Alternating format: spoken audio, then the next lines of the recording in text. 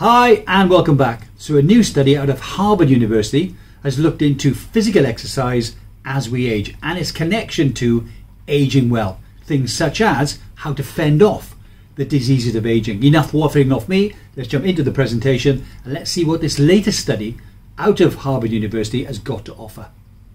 This is a review of a study out of the Harvard University that was penned by Connor Feely, where he discusses a newly published paper where researchers argue we aren't meant to reduce our physical activity at all as we age. And there are links in the description below to the study and articles I used to put this presentation together. In the modern Western world, people tend to reduce their levels of physical activity as they get older. But with this inactivity comes a raft of adverse health effects. So why didn't evolution engineer us in a way that allows people to maintain a decent quality of life as they inevitably slow down? In effect, a longer health span. In a new paper published in the Proceedings of the National Academy of Sciences, researchers argue it's because we aren't meant to reduce our physical activity at all as we age. And as a result, the Active Grandparent Hypothesis was born. Researchers have started to uncover the beneficial processes that physical activity helps to promote, such as maintaining a lower blood pressure and reducing systemic inflammation.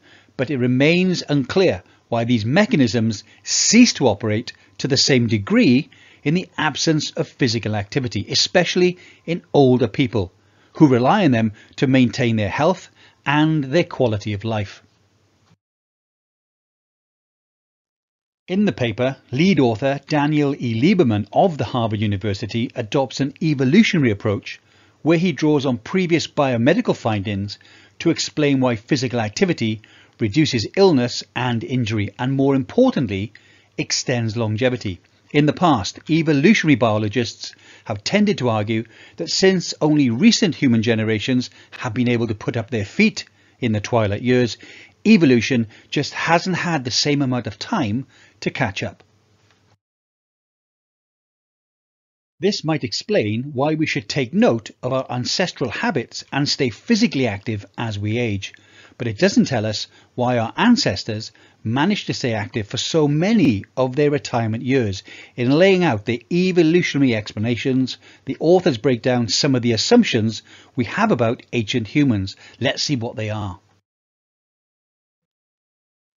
The authors of the paper stated that, contrary to the widespread belief that human lifespans until recently were short, hunter-gatherers who survive infancy and childhood tend to live an average 7 decades, approximately 20 years past the age at which they cease reproducing, and fossil evidence indicates that extended human lifespans were common by 40,000 years ago.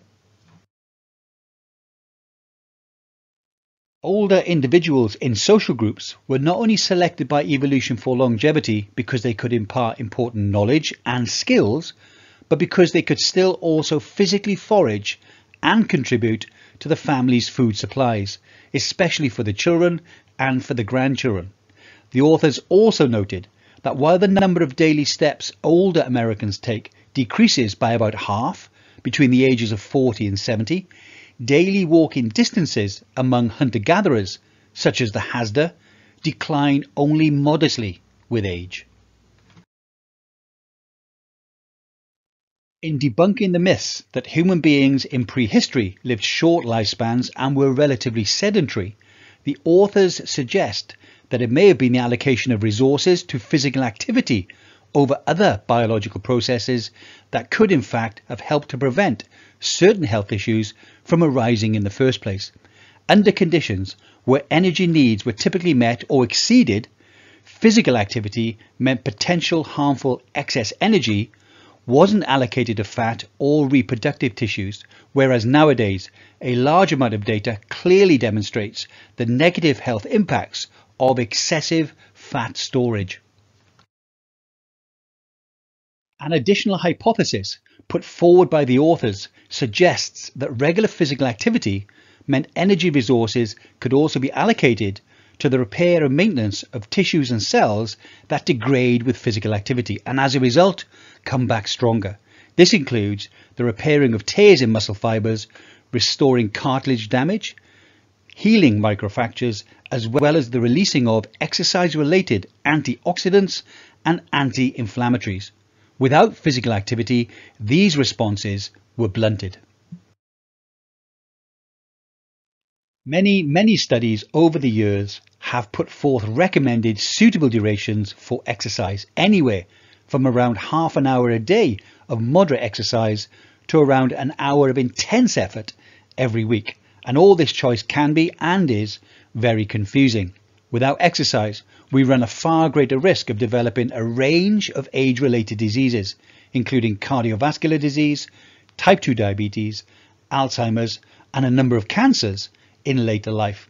However, despite this wisdom, physical activity levels around the world are generally decreasing as a result of technologies that have replaced human labour, such as motor and electrical vehicles, agricultural equipment, and autonomous machinery.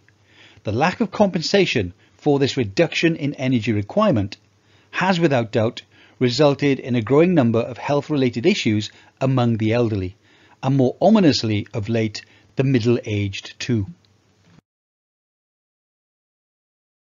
Dr. Daniel E. Lieberman, Professor of Human Evolutionary Biology at Harvard University, said, "The key take-home point is that because we evolved to be active throughout our lives, our bodies need physical activity to age well. In the past, daily physical activity was necessary in order to survive, but today we have to choose to exercise, that is, do voluntary physical activity for the sake of health and fitness." Well, I hope you found that interesting or informative, hopefully both. I've made some notes which I shall refer to because I think this is a very important topic. The study mentions a number of times the elderly, but the elderly are getting younger. What do I mean by that? Well, the age at which age-related diseases used to manifest themselves used to be mid to late 60s. More and more commonly now, these diseases are being seen in people in their late 40s and even in their 50s. And I think as a species, this is an extremely ominous sign. A poor diet containing too much processed food is without a shadow of doubt very much to blame. That said, the downward trend in mobility across the board also has a significant part to play.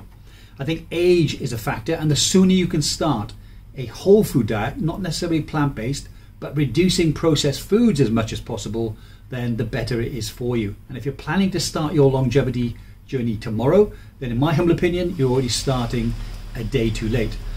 I started far too late, and I'm hoping that I can catch up.